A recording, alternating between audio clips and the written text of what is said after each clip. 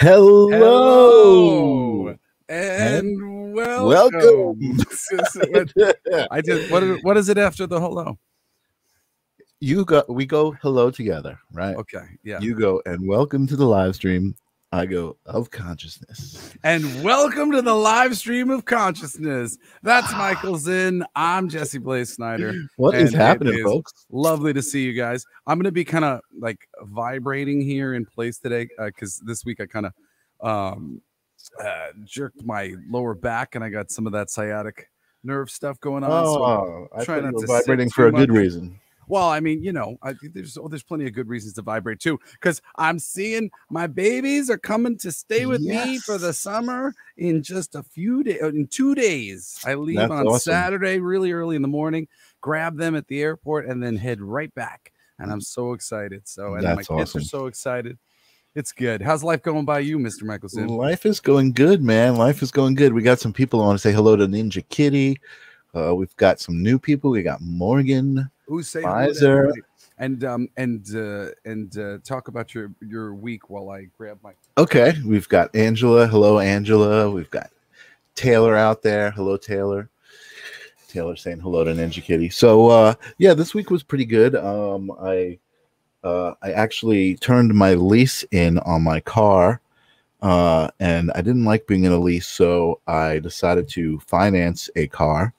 So I financed an HRV. So I've got an HRV. Nice. Yeah.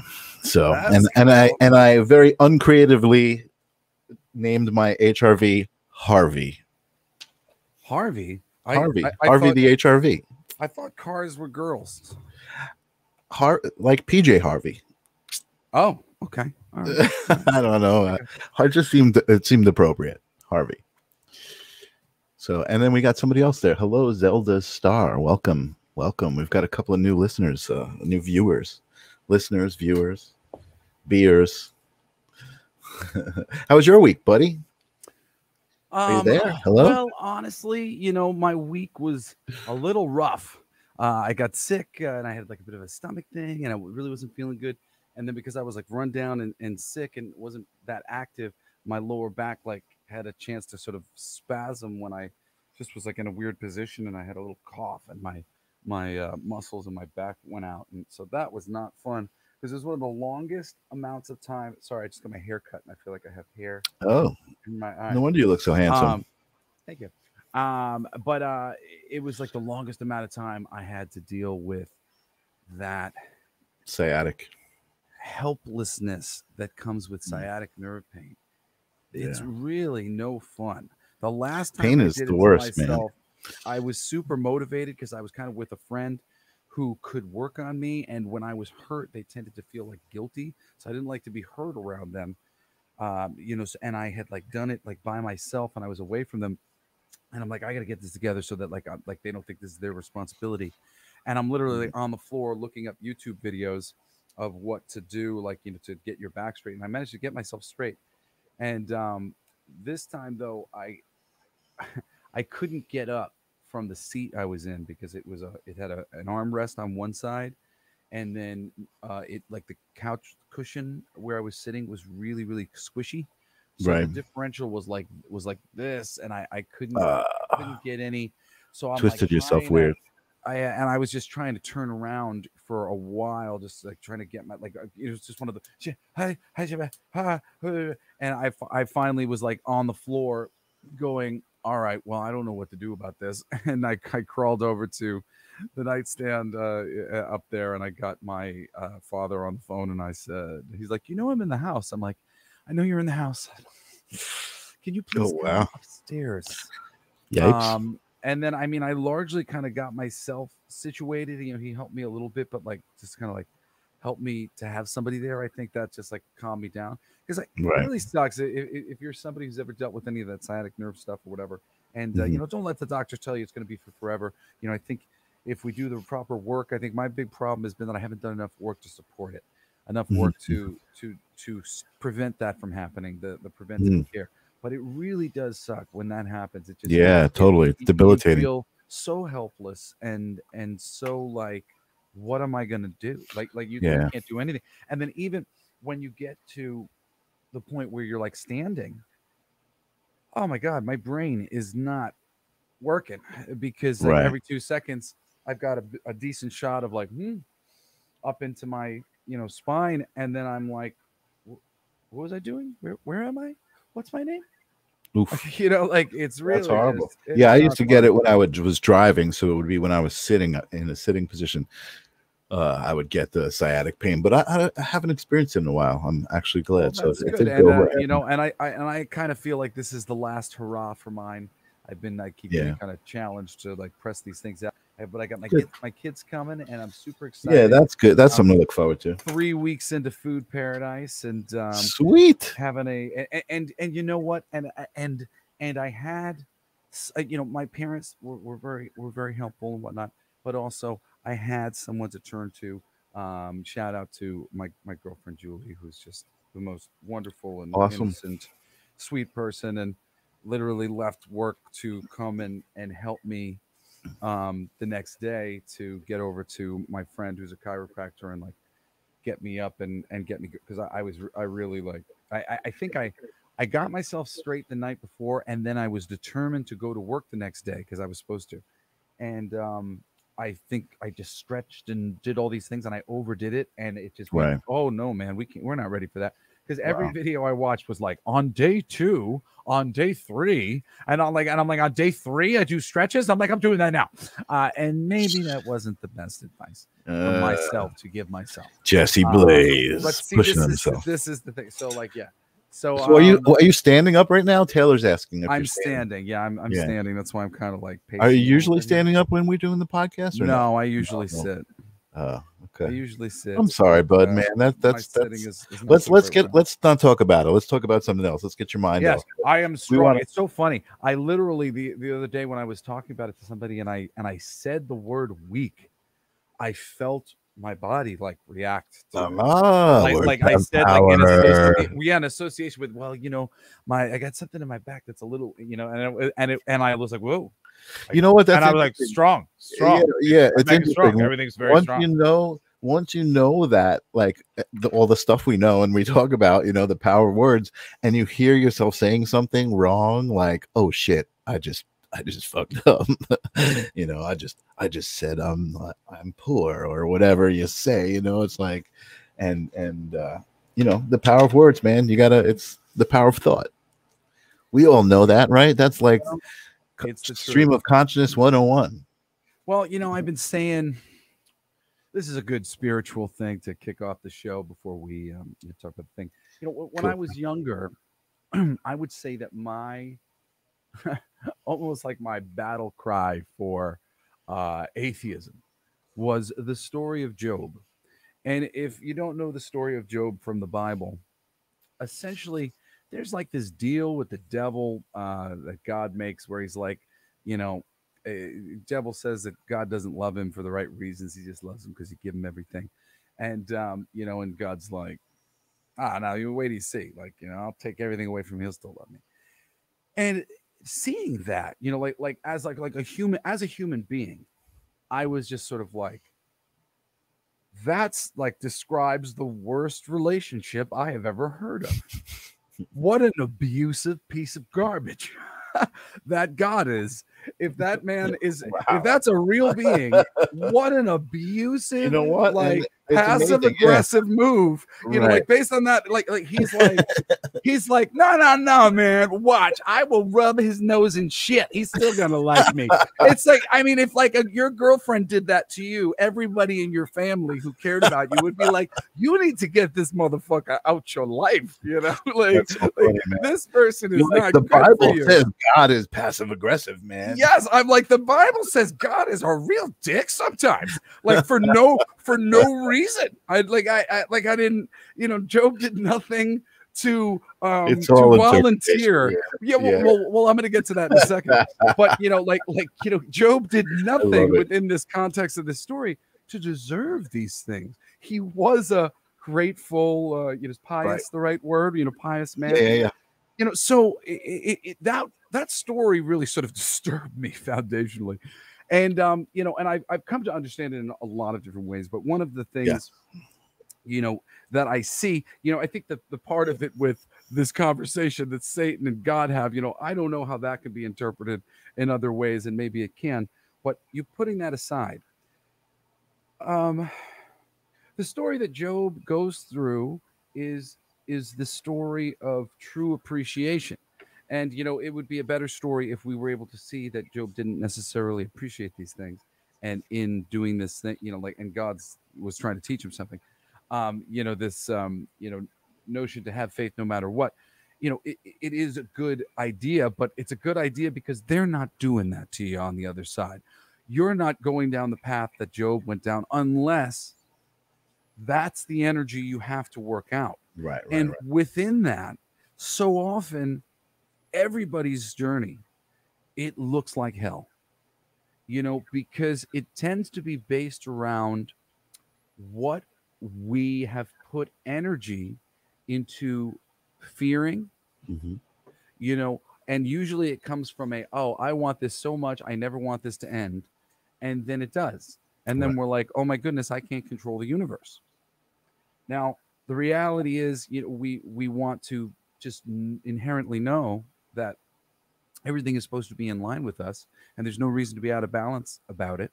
And what we want will eventually come our way if there's nothing standing in the way, whether there's something that we can't understand standing in the way, or some amount of Ourselves. our energy that is Yeah, standing in yeah. the way. So Right. so that Job story, I've felt a lot like Job, um of late. And and that, um what I see, I'm trying to explain this the best way with my back. um I think I've said this before. We come around in the the law of correspondence, and we feel as though we've been here before, but it's different. And on the way up in your swing of momentum, as the momentum intensifies, each time around, you're like, "What the hell is that?" And Right, right. next time around, you're like, "What the hell is?" And then by the time it gets up to its apex, you're like, "I can't even take it anymore." Right, And right, right. and hopefully, usually there's a tipping point there, for you in one way, in one fashion or another. And as that clicks, that tipping point, and you start swinging back, the next time it's, "Oh, really, this again?" And then the next time it's, "Oh, you kidding me? Right. Okay." And All then the right. next time it's, "Okay, Whatever. I'm Right, getting a little bit of that thing." right. You Eventually you know, just like, yeah. and at the same time, there is sort of a ramping up of what it is that you're dealing with. Right. So what it is you're dealing with is kind of soft, but you're like, "Okay, one more punch in the face," and you're softening. And now it's like a bigger punch in the face. All right, but I'm getting on to you. And I mean, and literally this like thing this night of my back going out, I view it as the backwards momentum shift of the big punch in the face that was meant to shake me to my core or make me go, "No, I have faith and it's okay." And I've been working on all these things, and this is just a very good signpost for me that I got to be active. The other day, I went for a walk instead of going to the gym. Probably should have went to the gym. There's I've been trying to be more active. I want Right. to stick to that. I don't want to like coddle Right. But myself also, or be. like you said, you don't want to go to day 3 when you haven't done day 1 or 2 yet. Yes, I mean, in the case of this thing, I mean, I got an airplane flight, on Saturday, and I got to work on Friday, so I got to get myself going within the right fashion. And I mean, generally speaking, I've been able to get myself together with these things pretty good. I think I just really kind of, I just gave myself a nice little pinch in my back. So if there's any Reiki masters out there who want to send me some good Reiki love to my lower back, Oh I'd yeah, appreciate it. there probably Keep is a couple of softening this thing. It'd be listeners. Yeah. nice. So Appreciate it. it's interesting that I want to just mention a couple things. A couple of our listeners are uh, And let me know when our guest is in the back room, by the way. our guest is in the back room, Okay. waiting patiently. But we had a couple of our viewers, Angela and Ninja Kitty, talking about their back surgeries and things. So you're not alone. We're all kind of dealing with our let, things. let me say one thing about that before we go Okay. on. It's just since it is resonating with the crew.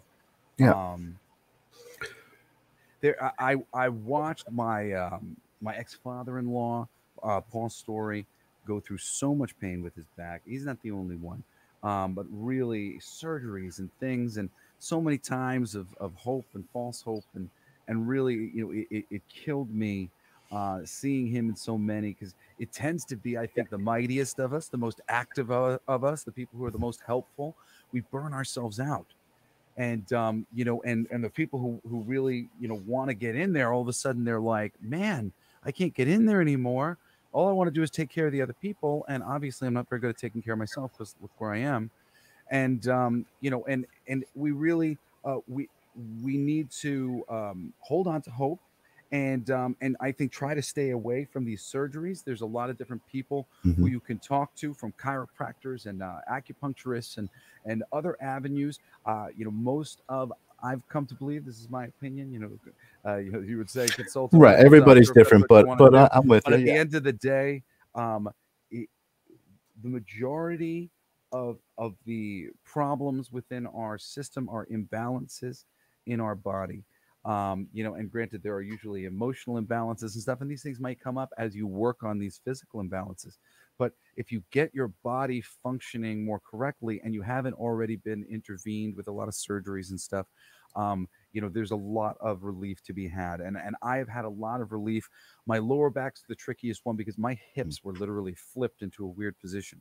So, my hips are now straight, and my spine's generally straight, but occasionally I'll have my lower back pop out on me at the moment. But I think this is the end of it for me. And, thinking Right. positively, whether it happens again or not, it doesn't matter. Staying positive and keeping your eye on the prize, believing that it is possible to get over it, is the most important Totally. thing.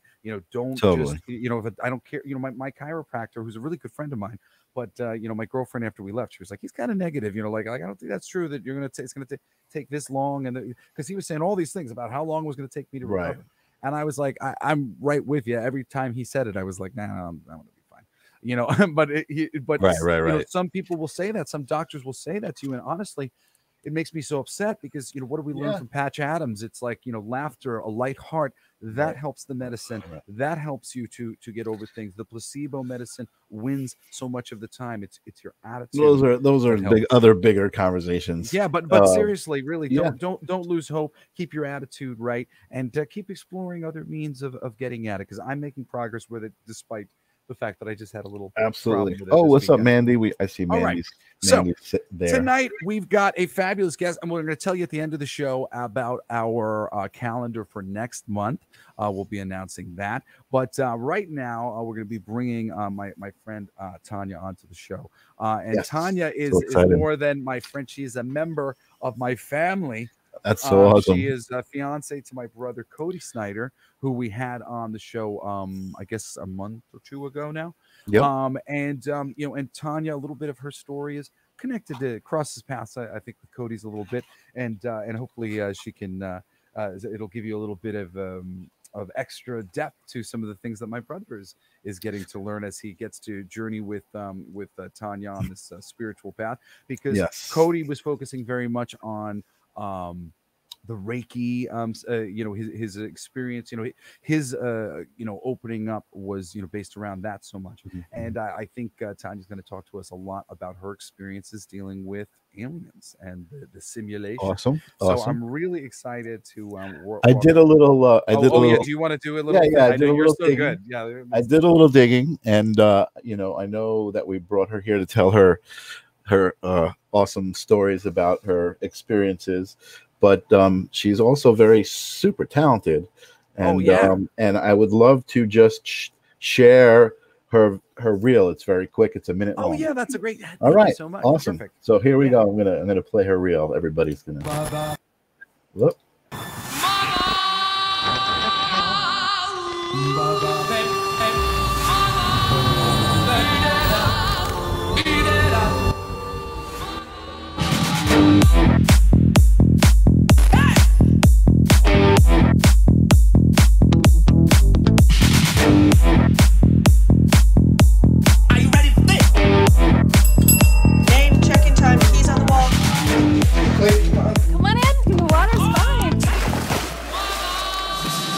Happen to have any change, would you? Much obliged. I hope you're still serving breakfast.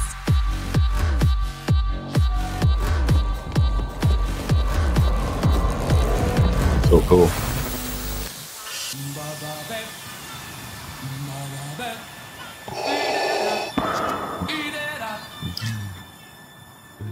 So great. I know you can hear me! This is not a game! I don't want to die! Dude. Fire will do it. Come on, just like Boy Scouts. It's 110 degrees out here and you're making a fire? Oh my god! Okay, hey, are you done?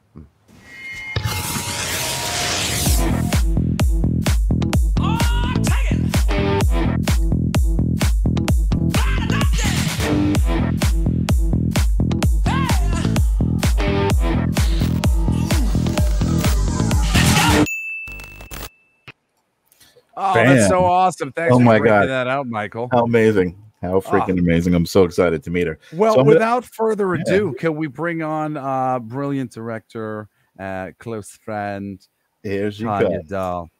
Oh, bam. Hello. Hi. Hey, beautiful. How's it going? Oh, it's so good to see you guys. Can you hear me? Yes, we can hear you totally. great. You sound great. Okay, perfect. I put my little mic. I saw your mics and I'm like, damn it, I need to get it quickly. So I'm glad it's nice. working. Nice How's it horse. I like your horse. Yeah. Oh, wait, where is it? This way? Yes. Yeah. I actually saw this painting like in a store and I wanted it for years, but I couldn't get myself to spend like $1,000 on a print. And then finally one day it was on sale and I was like, I'm doing it. And it's crazy. This guy, actually, his name's James Way, and his canvases are 40 feet wide. Oh, wow. So everything he paints has so much detail because when they take the print and shrink it down, all of a sudden you can see like all the details. It's really cool. Oh, Amazing. Wow, that is Yeah. really cool. Oh, I love that. awesome. Welcome So- to our show. Yeah, welcome. Yeah, thank you for having me. You're so welcome. I finally. Oh, well, I have to reveal this later, but you know, I'm slowly but surely getting through the family, and so it's really nice to see your face here and to have your part of the story. You know, generally, what we do is, you know, there's a lot of people out there who are awakening to further experiences in consciousness, and so much of the people, I know myself included, we feel crazy as things happen to us that nobody has ever reported back to, you know, us before. And I think everybody's story is so unique. Everybody's journey is so unique. But the one way to combat the fact that one story doesn't sound like yours, the next one doesn't sound like yours, is just a lot of them. A lot of people explaining how they started to think that maybe there's a lot more going on, and I wanted to be a part of it. I wanted to know more about it. And, you know, but before we get into your story, which I would love to hear, you know, from the very beginning, but, we always like to ask, what is your definition of consciousness? Oh, I honestly think it's, I mean, living from a place of love in every single respect, from loving the existence that you have, be it good or bad. It's loving everything around you and really just being like present and really discovering the magnificence of this world that we're in. And then once you do that, expanding your consciousness into greater realms of, you know, consciousness, or like extraterrestrials and deities and stuff like that. So things that sorry, somebody's walking around back there, Cody. But yeah, I think it's just really, it's coming from a space of love, loving yourself fully, right? Coming like back home to yourself, and then spreading that love and that healing with as many people as you possibly can. The Ding, live ding, stream ding. of love. Yeah, ding, ding, ding. I was like, that's the rightest answer we've gotten yet, because this I think that is the closest to the definition that Michael and I mean, you know, within this, because at the end of the day, for us, I think maybe we've broken it down before with each other as sort of conscious of the oneness, you know, like being conscious of what the reality is, which is not a bunch of separate things, a bunch of things that are me, and I'm gonna have to pay that bill with me later, you know, because I would like the bill paid with me, and if it's me, you know, like it's all equal, and that notion of going around taking more than you should isn't, you know, it's just not viable. Once you become conscious of what we're actually in, which is just a connected being of loving energy, you know, which is even almost like a misnomer, like in terms of interpretation, because like we hear love and we think of like romantic love, but you know, it's almost just this magnetism of oneness, you know, of a vibration that is vibrating together as one thing. You know, like one of my early ayahuasca experiences, I remember, was being shown how sort of detrimental it is to us the way we're taught about our health. They break apart all of our systems into this system and that system and this system and that system and this system. And they were like, no, it's just one. It's just one thing. It's one harmonious thing. And when someone looks at your system and isn't looking about how this is affecting the other systems and all these, they're not thinking correctly about what they're really looking at. The idea that we can go remove this appendix, it doesn't do anything. You know, we don't know what it does. And Right. it's part of the one system. You know, so I tend not to, you know, try to avoid all of the removing anything from me if possible. Don't we all? Because I really think that it's all meant to be the one thing that it is. Yeah. You know? So anyway, It's funny sure. what you were talking about with the oneness thing. So something that's really actually changed the way that I view the world is working with like not like plant medicines, but actual plants themselves, like having plants, because you have to understand that plants, if you give too much or you give too little, they die. Right. So that's like neutrality. That's like living in this world. It's being able to not give too much of yourself where you're depleted or taking too much or, you know, whatever. You have to like just enough. So everything's stable. And also the cool thing about plants is it's really got me into insects. Like I think bugs are the coolest things ever. And I've always like taken spiders outside and everything, but never to the point of like sitting there and just staring at the bugs and being like, wow. Right. You are so magnificent. Look how cool you are, you know? Right. Anyways, and that's the whole connectedness. It's like down to like the tiniest little bit and how each little organism has such an important role to play in like the grand scheme of things. Once you understand what they're doing, you know, it's like within the X-Men team, you're like, oh, what is that guy? Oh, he does this. That makes him good. It's like, oh, the ants are doing, okay. And they're doing that and they're adding that to the, okay. And he's killing all of the other bugs that I don't like. Okay, good. It really does make them so much more. It's an ecosystem, just like the body is one, the system is one. You know, when I was down in Peru doing ayahuasca, you know, they brought us through their farming and all of the techniques that are going on. Because it's a really terrible thing when the Western world comes over to a lot of these countries. Our needs are sometimes very singular. Oh, they want coffee or they want chocolate or they want this, and the villagers have an opportunity to sort of be head and shoulders richer than the other people in their, you know, village all of a sudden, and they go and they just tear down parts of the forest and plant a bunch of chocolate, and then a whole bunch of other people do it because they're like, oh, they made some money too. And before you know it, the forest is getting really imbalanced with one crop that's diminishing returns in the soil and all these other different things that happen when you're just doing one thing too much. And it happens all across the world in so many different fashions. There's a beautiful documentary about that. I think it's called. It's about permaculture. It's called something The Ground, and it just came out, and it's all about how we've depleted our soil, and that's why like even through like the Dust Bowl and everything, like all that stuff is because we've depleted all the nutrients in the soil, and now our soil is just like barren because we've just been growing corn or like one particular crop. It's not a mix, so it's not. Yeah, it's interesting anymore. You're saying that because I read something about bugs recently that, you know, everything has its purpose, and the humans are the only species that doesn't really like do its thing for the earth. Like we're just like, you know, not me personally, but you know, as a species, we're just like doing everything for ourselves and not as part of that ecosystem. Right. Wow. Yeah. It's wow. When you think about it like that, it's really like. Wow. And every other creature does We're what the it's freeloaders on the planet. Totally. Damn it. Destroyers.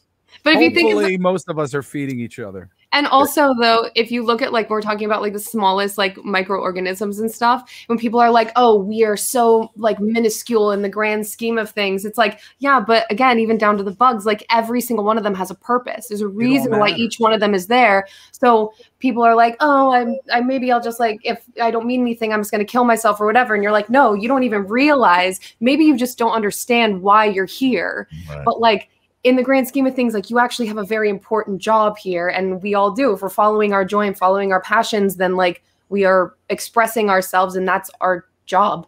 Exactly. Yeah, and you were there when I mean, I had the realization shortly before this, but I mean, I got on my knees and I kissed your man's feet for doing what I knew I couldn't do. I thought I had seen that I was supposed to connect with my family in this spiritual way. We're supposed to sit down and like have this spiritual circle. I'd mentioned it to Michael Zinn years earlier, and I was just sort of like, but I don't know how that's happening. I can't do that.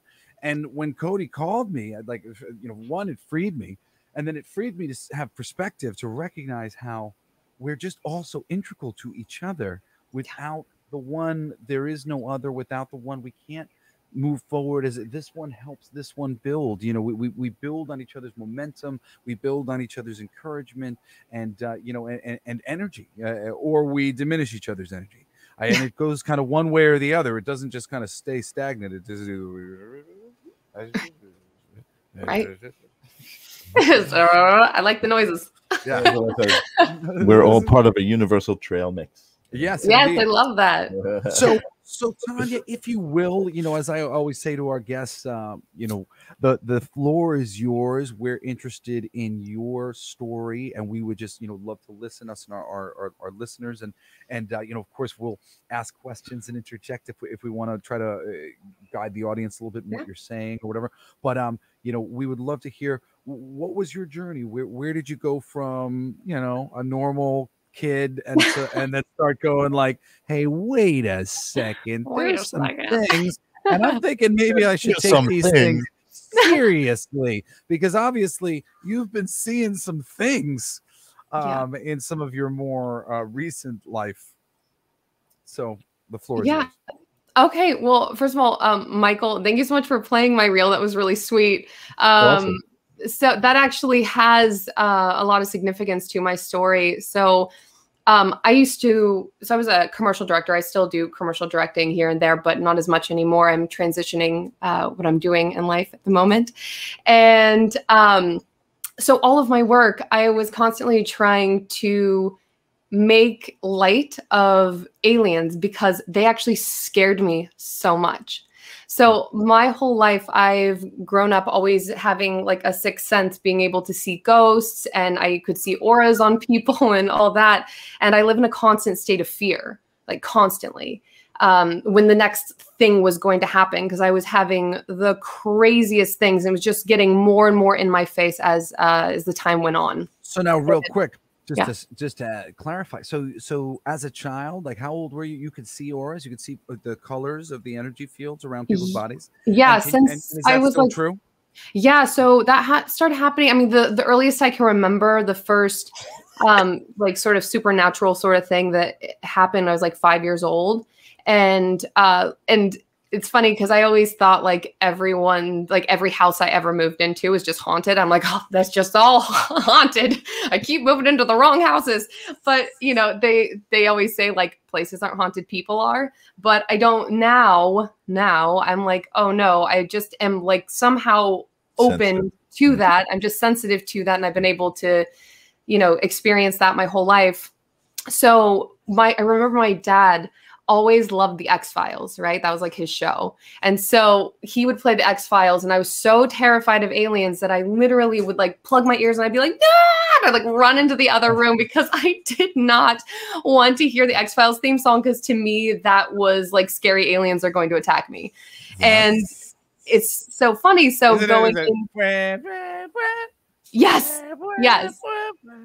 Good thing now it doesn't bother me. Yes. So I'm like hearing it in my mind. I'm like, I didn't even watch the show, but I'm like, I remember that noise. It was kind of a spooky noise. It was spooky, especially for a kid. It was spooky. It was like an alien western. I like that.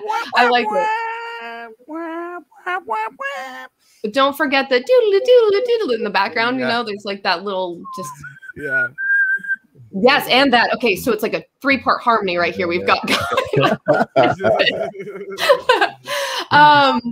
So yeah, I lived in a constant state of terror, and then so I would when I would direct stuff, I was a creative director at an agency and we did a lot of commercials. And so I was constantly trying to get ETs and monsters and anything that was sort of like supernatural or fantasy, right, to be in the commercials. And I'm talking my clients into that is always. I was going to say you had so many different things. I mean, mermaids and leprechauns, and you know, and as we said, aliens. But I mean, and then so many different interesting visuals and you know, kind of fun bizarreness. It really, I totally get it. Things that like would scare you. That yeah. I mean, I was always fascinated by the supernatural, obviously, but at the same time terrified of it. But it was like my favorite thing to talk about too. So even like I was in a band for years and all we would listen to was Coast to Coast. Do you know Coast to Coast? I love Coast to Coast. Yeah. I go to Coast every week just to see if they've found any werewolves or Bigfoot or anything new. Yeah, it was so fun. I remember going when we would go on tour, we would always like play Coast to Coast. That was like our thing in the van. We'd be like, yeah, it's Coast to Coast. Looking at the Black Eyed Children now and stuff. But yeah, so anyway, I lived in a constant state of fear. And then it's funny because so I did an Akashic Records reading and the woman told me, she was like, Mother Ayahuasca is calling to you. And I was like, okay, I had just heard about ayahuasca from my friends Danielle and Eric. And I still like hadn't done anything with it because I thought I had to go to Peru or I had to do something like that. And then I met Cody randomly at a Starbucks on the way down from Lake Arrowhead Hill after Christmas. And we got to talking and like ended up meeting up and talking about everything. And we realized we had like the same story. We're both like in bands. We were both directors. We both were terrified of extraterrestrials. Wow. And we were like, okay, this is strange. And he goes, you need to go to ayahuasca. And I'm like, okay, this is the third time I've heard about this. And there happened to be a circle that I could go to. And actually, Jesse, your mom is the reason why I went. You told me that today. Yeah. So I had never like, I didn't want to go. So I was like, oh, if it's not in Peru, like I'm not going to do it. Like I need to go like to where the medicine's from. Right. And then Cody was like, well, you know, like if you do it in the United States, then like at least you know, there's a hospital down the road. There's like your emergency contact, blah, blah, blah, blah, blah. It'll just make you feel like safer. And I'm like, oh, okay. And then I was like, I don't know. And then your mom was going. And I was like, wait, your mom's going. Okay. If Cody's mom's going, I'm going to go. Whatever, I'll do it. So crazy. It was literally in that ayahuasca ceremony, like right in the beginning. So I go in and there's all these. So when you go to ayahuasca, there's a lot of like fractals. People have probably seen the images of people doing their artistic renditions of what ayahuasca looks like. And so I see all these fractals, but like I can see something above it. And I'm like, hey, there's like somebody up there. And I'm like, I can see you guys. I'm like, I don't know what's happening right now, and then all of a sudden they just start bombarding me with all this information, like just so much information about how this world works, like everything, like trying to like just break my brain open or something. I don't know. And I was like, oh my God, this is so much. But, so then they like ended up taking me to this room with this fluffy purple cat because I just needed to be calm for a second. I was like, I just need to feel loved for like a second and calm. So I got into this room, this giant fluffy purple cat with 3 eyes, and it had a snake body, but it was fluffy. And I was like curled up in it and it was purring and like vibrating my body. And it was like this unconditional love. And I was like, oh my God, this is amazing. And then all these eyeballs start opening around on its body. And I was like, oh, okay. And like love crystals were coming out of it. And it's like, blinking. It's ridiculous. So after that, I get like completely thrown back into the fractal world. And I'm like, all right, I can still see you guys, but I can feel like I'm getting worked on, like physical, like poking and prodding. And I'm like, this is bizarre. Okay. And so I'm like, hey, I know that these fractals are just like a distraction or something. I need to see you, please. I'm not afraid. Like, I really just need to see who you are. So the room, like I was just back in the room with everybody and I'm like, oh, I'm back here again. I saw these energetic tubes coming from the ceiling and attaching to each of the people. And I could see the energy coming down and hitting the people. And they would react as soon as the energy would hit them.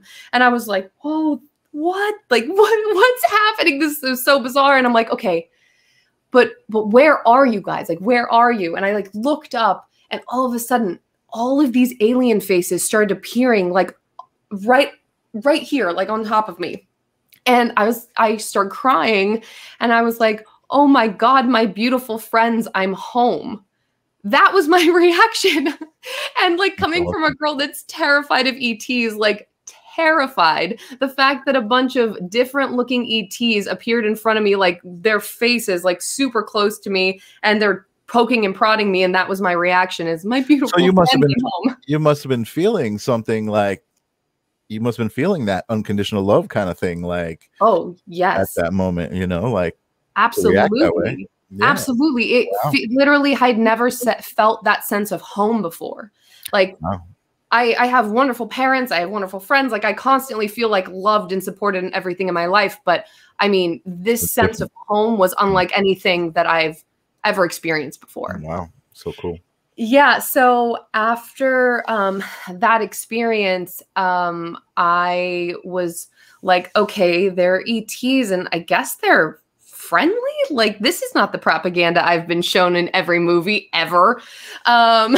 So through like meditation, I started learning to channel, and these like messages would start coming to me. And then this collective of 3 ETs that call themselves We the Three started speaking to me like as a collective. So they speak as one, but they're 3 ETs.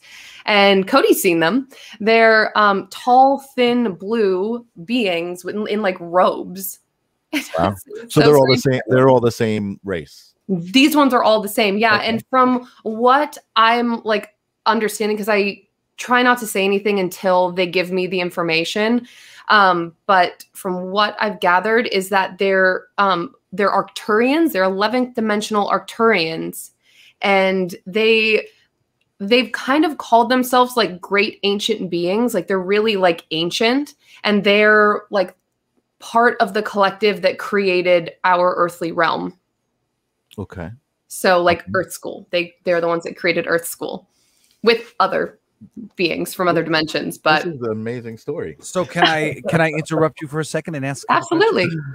So what is just for other people out there who have less experience with ayahuasca, myself and many other people have done ayahuasca and never actually had any sort of contact whatsoever with any sort of aliens or whatever. So I just want everybody to know that's not always the case for everybody. So for most, it's not. Well, yes. So what is the relationship, and if you know and understand on any level, between the connectivity of ayahuasca that has brought you this connection to your spiritual brothers and sisters? Well, in Peru, they actually talk about the extraterrestrials as the doctorcitos. So they're the doctors. They're the ones that do like the physical work on you. And when I heard that, I was like, oh, that makes sense why I felt like poking and prodding. And the crazy thing is, if you think about it, when people are like, oh, I got abducted by aliens, what happens to them? They're literally on an operating room table and freaking out because they're doing like surgery to them, right? Right. So it's just funny because now when I hear these stories of alien abductions, I'm like, yeah, I've been there. I'm like, they're good. They're trying to help you. Like, if you just calm down a little bit, they're just trying to help. But yeah, I don't really know how to say this. I don't know how to say this.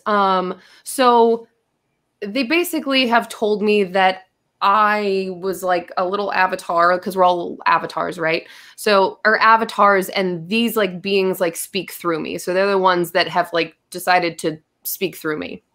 And I believe every single person has guides that want to speak to them all the time. Like, this is not unique to me. It's just that I have opened myself up in a way where I can allow this to like other higher dimensions to be able to speak to me. And right. Everyone has this ability. This is not like unique. It's like your birthright to be able to do this.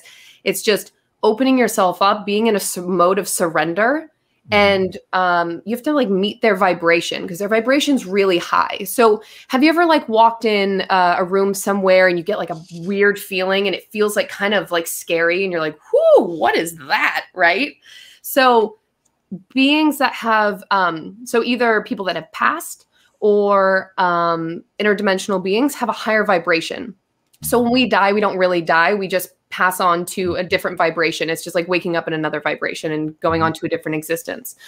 But their vibration is so high and it can feel overwhelming when they come in. You're like, whoa, that's scary. I don't like that. I don't like that. And you can like feel them like behind you or on the sides of you because like we don't even realize what's around us all the time.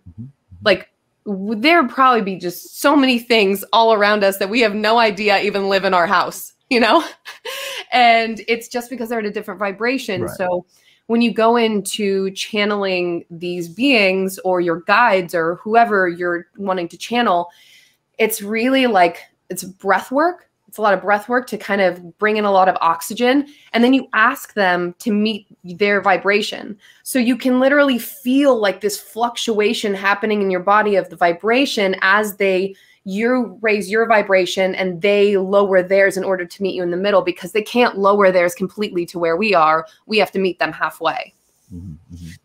So I have a couple questions for you, actually. So I found your Forgive me for wincing, by the way. My back is bothering me a little bit. Baby. Poor Jesse. So if you see me make a face, it's not you guys. I love this conversation. Jesse's like just angry in the corner. So I'm gonna actually pop it up right now. I have I did see boom. There's your website, so people can check you out and what you're all about there. And I saw you had a YouTube channel, and I saw some things about meditation and some kind of videos that you did, but I didn't see the channeling stuff. Is that on there? Do you do that? So Not publicly, or I actually have been using TikTok. So TikTok is my go-to now. Actually, today I reached 100,000 friends on there. Nice. So you're doing channeling on TikTok? No. So my channeling's different. Like I'm not like Bashar or something where I was like, and then the beings came and okay. So you're not a trance channel. You're no. It's different. Okay. It's a different sort of channeling. That's the thing. There are many different forms of channeling. So a lot of people get like downloads, like all of a sudden just like drops of information, which I'm sure all of you have had stuff like that. Where all of a sudden you're like, I don't know that information. Where did that come from? Yeah, that sort of thing. So that's more of my work. When I did the Akashic record reading myself, I think the same one that you had done, which I came after listening to my entire family do them, and their readings were so on the money. Hold on. But when I did mine, I asked them what I was, because again, I don't do that. I'm not a Bashir kind of whatever. I like to say sometimes I know stuff. And they said that I was a spiritual conduit. Have you ever had any sort of like communication as to what, like what is it something similar like that? Like you're being a connected to the spirit world essentially? They keep calling me an alchemist. So what does that mean? What does that mean to you when so how they've explained it is that I transmute energy. So by like being around someone or talking to them, I can literally like shift their energy just by like being around them and like speaking to them. And which there's a lot of people that are like that. Like, again, this is not unique to me. There's a lot of people like this, but that's like what they keep saying is that I am like an alchemist. I transmute energy here. And that's like my main job is to basically clear myself so they can like put the messages out there and then to be able to transmute energy of people that are around me or the people that I speak to or clients or whatever it may be. And for those of you who don't know what alchemy is, so often we're talking about like, lead to gold and stuff, but really at a high level, alchemy is just about changing the idea, the energy behind a thing. You feel bad about the thing. Well, we're going to shift that energy to feeling good about the thing. You feel this way about the thing. We're going to change it to feeling this way. So she's somebody who's able to help, redirect people's momentum, which we always like to talk about on the show, and that's a real benefit because most people, we really can't govern our and change our own momentum. We're just kind of lost within it. Right. So question for you. So this one's a little bit like off the beaten path one, but I'll say, I'll leave out names, but I've come to some thoughts. You know how we have I guess it's in Norway, where they send out the alchemist ladies or whatever to go talk to nature and make sure they don't build a highway in the wrong place because there are fairy mounds and energetic, places of significance. Have you ever heard of this? I don't, but I love it. Oh, yeah. So I'm not sure if it's Norway. I think it is. But there's like one country where they still to this day, before they build a highway or do any sort of construction, they consult with the spirits.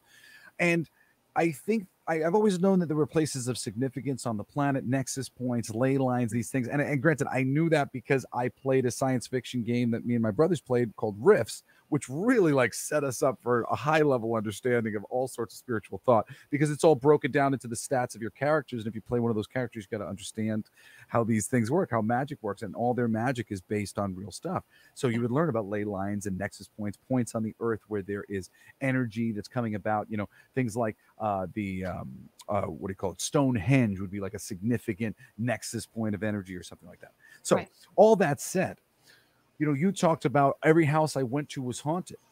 Is it also possible that because the universe is able to work things out in the necessary ways, that you could have been brought to a home that was built at a nexus, at an opening in reality? These openings, these points of connection with the other realities are only in so many places.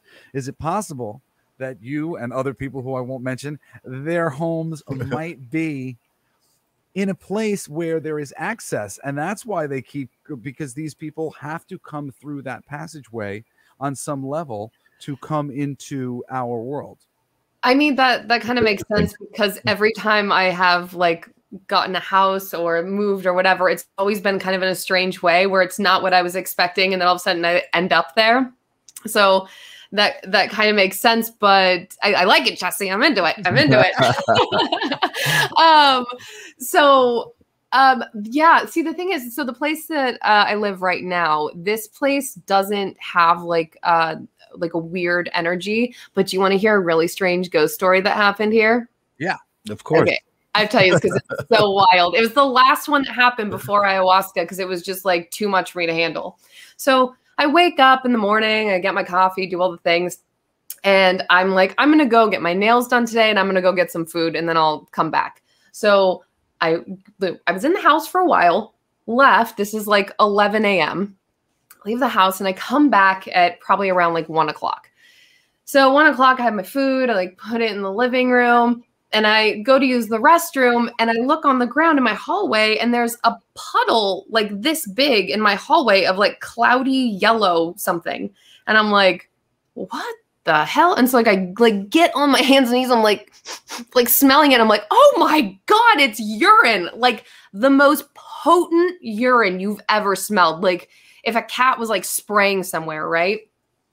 And so I start freaking out. I call my friend who like has access to like security if I need it. And I'm like, what do I do? He's getting on a plane. And I'm like, he's like, I need you to open or check all the windows, check all the doors, see if there's any way somebody could have got in, because nobody had a key to my place. And I was like, this is so bizarre. I look at everything. Everything is totally shut. There's nothing, right? So I like reach out to my management, like the management company. And I'm like, did somebody come into my apartment? There's pee on the ground. They're like, what? And I'm like, there's pee in my hallway. And so out of nowhere, I get a text from my grandma's friend who's a psychic. And she goes, I feel like you and I need to talk. And I was like, that's weird. And I'm like, actually, Lisa, blah, blah, blah. I'm like, there's in my hallway. And she goes, oh, she was like, I understand. She was like, so you and I are dealing with the same thing right now. Okay. She's like, does the pee lead? Oh, she goes, what were you doing last night?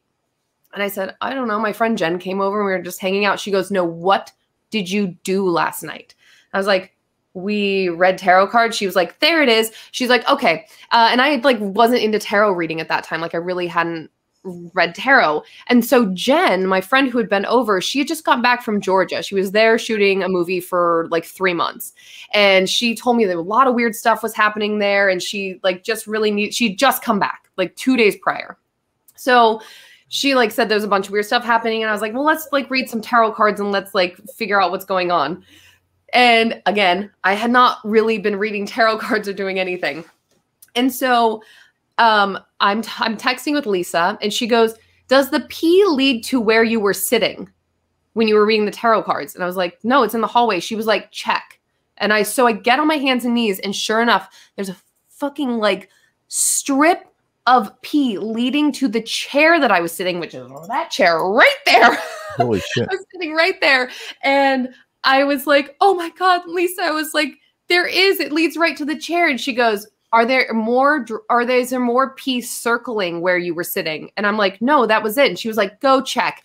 So of course, around my table, there are drops of P or things of P like this big circling the entire table.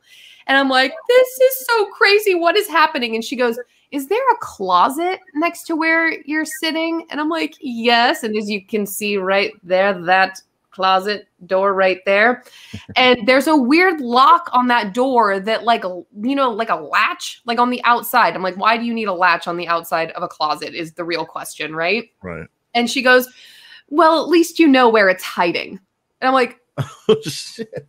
What do you mean it's in the closet? What are you talking about? So she goes, okay. She was like, I need you to anoint the house. And she's like, she sends me this whole thing of what to say, and I have to use oil and like anoint the house. So I called Jen, and I'm like, Jen, something weird has happened. And she like calls me, and she's working at Warner Brothers at the time. And she calls me and she goes, okay, Tanya, something weird happened to me last night when I left your house. She's like, the moment I pulled up, her neighbor who literally had the door across from hers threw himself in front of a car moments before she got there. And he was laying in the street, like laying there. And she then she, in the middle of the night, finds herself, like she doesn't sleepwalk, finds herself walking out her front door. And so she's like, oh my God, she was like, something weird is happening. And she's like, I can't even think right now. I'm leaving work. I'm going to come over. And I'm like, okay, come over and help me anoint the house, because I don't know what I'm doing. So I like start like anointing the house and reading this thing, because Lisa's very Christian. And so everything is like, in the name of the Father, like, leave demon, you know? So I'm like anointing the house, but I'm feeling this like really like heavy feeling on my chest. And I'm like, oh, something's weird here. So I call Lisa, and I'm like, I don't know what's happening. It's like hard to breathe. And she calls me and she goes, put me on speakerphone, take me to the closet. I'm like, okay. So I have her on speakerphone in front of the closet, and I'm telling Jen, like, record this, record what she's saying so we can take it to your house and do it too. And so she does this whole exorcism on the house. And the person I was seeing at the time, I was like, hey, just so you know, like, I'm coming over for the weekend. This was on a Thursday. I'm like, I'm just going to be there for a couple of days, just so you know. And we go to Jen's house. We do like play the audio thing or whatever. And Lisa calls and she goes, who has the Ouija board? And I'm like, I don't. And Jen goes, I do. And she goes, you need to burn that right now. Oh, so I go and like burn this Ouija board. This black smoke is coming out, and this high pitch, like screeching noise is coming out of the fire. And we're like, oh my God, like just this billow of smoke. It was terrible. Poor environment. Sorry. So we do the whole thing, right? And I'm like, okay, I'm going to go pick up some food for me, my boyfriend at the time. And so I go to Piqued, which is like this burrito place down the road. And I'm like waiting in line for my food. And there's like light mariachi music playing in the background. And all of a sudden it just starts like this screeching, the same screeching from the fire goes over the speakers. Everyone in the restaurant's plugging their ears, like, oh my God, what is that? The guys in the back are trying to fix the radio. Nothing's happening. And then all of a sudden it cuts to this super, super loud static. And then right back to light mariachi music. And everyone's looking around like, what the fuck just happened? What's going on? And I'm like, and then and by the way, I'm so sorry. This all happened right when they were like, Tanya, like my food order, right? Tanya. And it was like,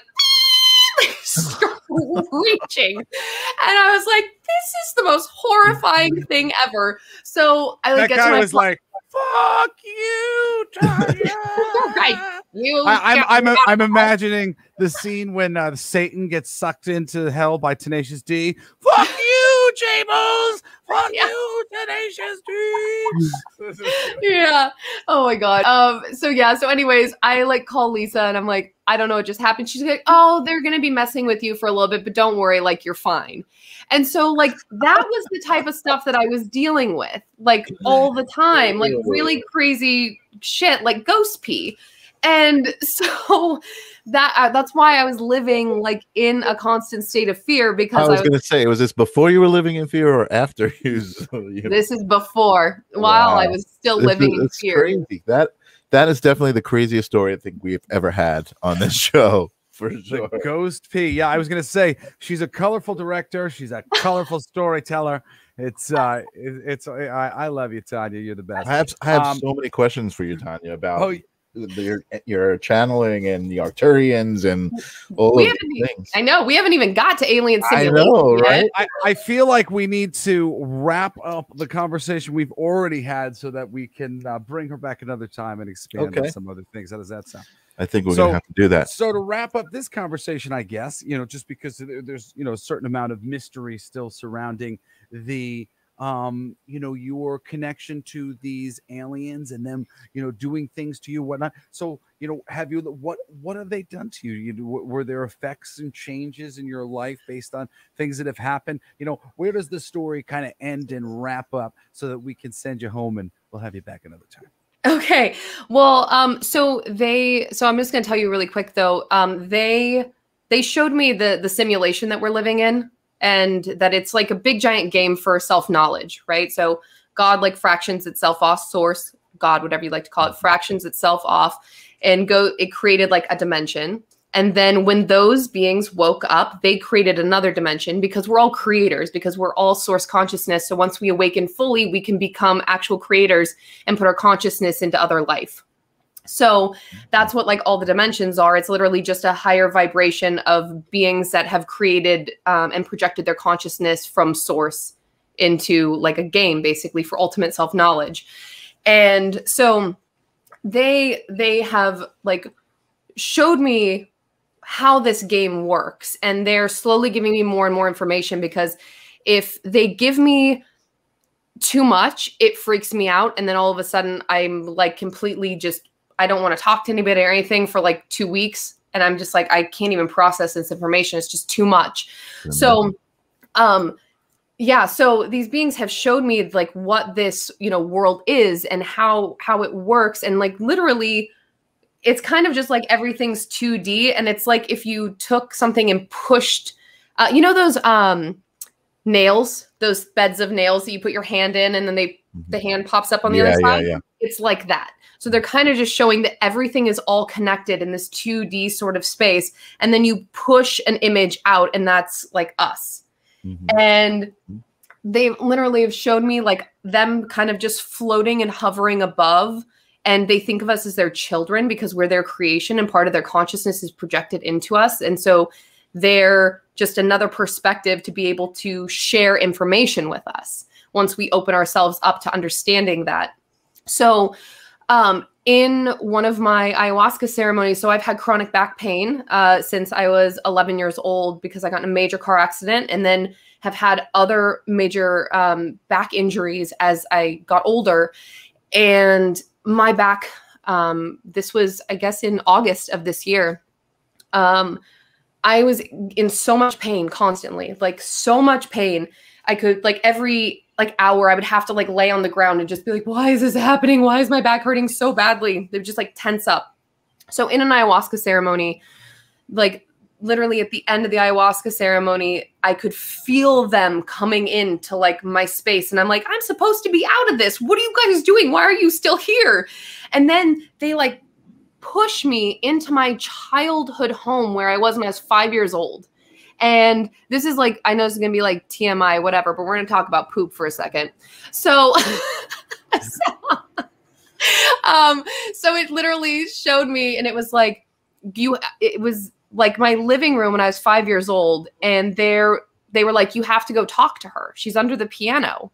And I'm like, what do you mean she's under the piano? And I look under there, my 5-year-old self is under the piano, like literally holding in going to the bathroom, because I had all this shame about going to the bathroom, right? Like as a kid, for some reason, my parents, like it wasn't it was like this big mystery. Like you didn't talk about it, right? So I had to go and is like crawl under the piano and go talk to her. Like, you have to help her. And I'm like, this is so bizarre. So I like crawl under the piano and talk to my 5-year-old self. And I'm like, hey, Tanya, girl. I'm like, listen, it's not really good to do this. Like, don't like hold in this stuff. Like, there's no shame. It's okay, blah, blah, blah. So I literally like grab her hand and like pull her out from underneath the piano and like take her towards the bathroom. And as soon as I do that, I'm like shot back into the room where like in the ceremony room, and I start throwing up like chunks, like giant chunks of something. And I have no idea. I've been throwing up all night and I hadn't eaten anything. Like, there was nothing to come out of me, right? So I'm throwing up these chunks and I'm like, why is this happening to me? What's going on? And then as soon as I was able to take a breath, I took like this really deep breath and like let it go. And all of a sudden my lower back just went poof, and released, completely released. Wow. And I was like, oh my God. And they were showing me that stored trauma in the body literally causes so much pain. And we think it's from like an outside source that has caused this to happen, but we actually hold on. Wow. And when we have trauma that happens to our bodies and we already have stored trauma in that area, because if you think about it, your intestines, right, or right where your lower back is, it's just on the other side. Right. So they were showing me that when you have external physical trauma, but then you also have emotional trauma in the same space, it creates this this intense pain, and it just will stay there and get worse and worse and worse until you fix it. So you can actually go in to past memories into your child's self and find the trauma and speak to your child's self and parent yourself. Were you holding on to the shame of the poop from the 5-year-old? I guess so. I mean, listen, okay, first of all, being a woman, right? We're not supposed to like burp or fart or do anything, right? Yo, it's not, Tanya, sex aside, I connect to that completely. It's funny, you know, when my mother tells me I smell, it makes me like I can remember her like you know, using the bathroom or whatever and be like, oh, and I that really bothers me. I was getting a tattoo from one of my best friends, and I had to go to the bathroom so bad, like while I was sitting there. But I didn't want to use his bathroom because I feel, I felt shame about that. Like to me, it was just like being a negative, having a negative impact on other people, and I would hold it to get. You don't know how many times I've like held it until I got home because I didn't want to like, you know. I think a lot of people can relate to that. But I mean, apparently, to my terrible detriment, like really putting myself through like a lot of trauma, and like I got a 45-minute drive to be panicking the whole time, you know, and then the majority of the time I've always made it home, but it's like oh my God, you know. Well, Jesse, you saying you have back pain, maybe you got poop shame. That's exactly what I was thinking. As you're saying, I'm like, do I have poop shame? What is going that's on? Exactly. Do I have poop shame? I have to resolve my poop shame. Your younger self. You know, just hey, try wait it. a second. Just try hey, it. wait a second. My back is starting to feel better all of a sudden. So wait, here's my other question about that. Have I just gotten amazing story? Everybody in the comments, tell me that it's okay to have smelly poop. so Tanya, make me feel better. Did you no reason to be ashamed? Was that a real situation? Did you remember hiding under the piano? Yes. And did you remember something coming to you and holding your hand and taking? No, but that would be so bizarre. If that would be really cool, right? Oh my God, that was me. So cool. That would be so cool. Oh my God, I visited on my time traveled. I mean, but that's the thing. Since time is not linear, right? Like we literally can go back and change our past if we choose to. It's just going in there with the right intentions and knowing the tools of doing it, which is using like the emotional connection to the trauma to be able to release it in our bodies. Like we're so powerful. And all you need to know is what you did. I know what I did. I know that I had a conversation with myself. I know that is the new thing. And I know that by reopening that box and going through that moment with somebody coming to me and saying it's okay, that's all I needed at the time. Look, now I gave it to myself. You know, essentially, you're just feeding the illusion machine. But the illusion machine is what's killing us all. You know, we create these illusions that hurt us, and then it's for us to go back into those illusions and give ourselves the medicine that we didn't get at the time. Well, it's because we're told false truths all the time. Like we're constantly told who we have to be, how we have to be, right? Like by our teachers, by our society, by our parents. It's constant programming, right? But it's false programming. And so our authentic selves want to be expressed a very specific way because we've been designed as a unique puzzle piece to be able to express very uniquely. So when we're not expressing our authentic self and we are seeing this outside perspective saying, no, you need to be like this, and it doesn't agree with what you're feeling, you start to distrust yourself. Right. And that distrust causes shame, guilt, fear, trauma. It causes so much trauma in the body. So that's why finding yourself and coming back home to yourself is literally the best part of healing, because you can heal everything once you realize how powerful you are and you have control of your entire being, and your authentic self is expressed perfectly, like as its perfect, unique self. That doesn't make any sense. You know what I'm talking about. I get you. No, and honestly, I feel markedly better. I honestly, 2 minutes ago, I was going, man, how am I going to get in the car? And yeah, how am I going to get in the car and drive where I'm going? I'm really not feeling. I'm feeling so uncomfortable. And I got a lot going on beyond just that, but I totally feel a lot better. And I do actually think we had a healing tonight. I connected to the conversation, and I kind of have a feeling if I meditate on it a little bit more and understand where my feelings are coming from, I'm probably going to have even more of a positive reaction from it. Find the trauma. Literally anyone listening, I'm telling you, if you can go back to a childhood trauma and go back and like in a meditative state, being completely open and go in and parent yourself, give yourself the information that you need at that point. It doesn't matter if it's your 25-year-old self or your 4-year-old self. It doesn't matter wherever the trauma occurred. Like we all know where pieces of trauma lie. And if you don't, maybe you're like really suppressing these memories, then like sit with it and like sit with it. Look where the pain is in your body. If it's your shoulder, if it's your arm, if it's like whatever it is, like sit with it until the memory arises, and then go into that as a little time traveler and speak to yourself and give it the messages of healing that you needed, right? Absolutely. Try it. Why not? Try it. Tanya, we're going to wrap this up. First, you have to come back. Are you interested in coming back? Tell me yes. Please. I would love to. Let's do it. Oh, this is great. So first, let me thank all of our listeners, viewers at home, everybody who's been commenting, paying attention. Let's thank the Rams Network, Rock Against MS, for hosting us here on Twitch. And let us announce with Tanya here. We've got a special announcement. We've got our calendar for.